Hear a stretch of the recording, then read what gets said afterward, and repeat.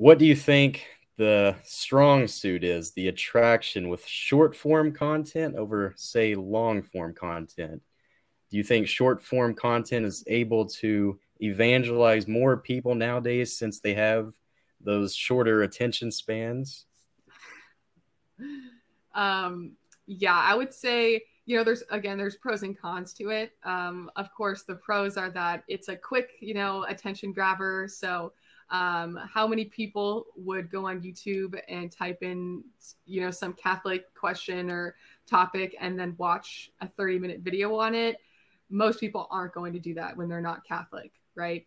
And Mhm. so, because these videos are short, because they're randomly popping up on people's feed, it reaches a lot more people. And so I would say that's a huge pro. But of course, like my content, it's not directed really to like, deeply educate people. I just kind of encourage people who come across my page to go and do their own research through reading books, watching YouTube videos, which are way longer and more, extensive. Mhm. So yeah, I mean, there's a lot of pros. I would say I mean, and there's a pro for me because it's less, time consuming to have to film things.